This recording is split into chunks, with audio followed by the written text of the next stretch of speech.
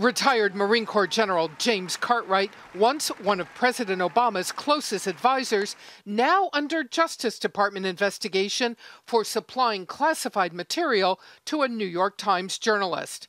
According to a source familiar with the matter, the former vice chairman of the Joint Chiefs of Staff is being scrutinized for divulging details to David Sanger for his book, Confront and Conceal.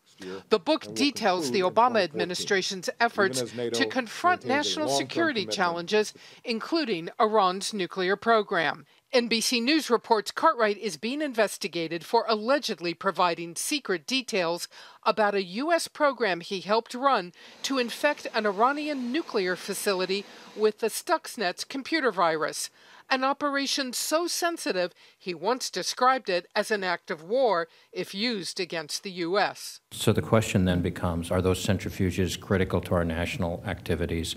If in the judgment of the national leadership that's true, then it becomes an act. CNN has not confirmed Cartwright specifically is being investigated over Stuxnet, and he has not been charged. Cartwright's attorney said any suggestion that he could have betrayed the country he loves is preposterous. CNN contributor Fran Townsend, a former Bush administration colleague of Cartwright's, thinks it's inconceivable the general would leak such vital secrets. Is really shocking to me, because this is not the sort of thing. Haas was not a shoot-from-the-hip guy, not a self-aggrandizing soldier. I mean, he's a real patriot. Stephen Aftergood, an advocate for reducing government secrecy, says reforms are needed to deal with disclosures of classified information short of criminal prosecution. The vice chairman of the Joint Chiefs of Staff is not a disgruntled mid-level bureaucrat.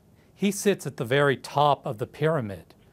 And if he is accused of leaking classified information, then anybody could be.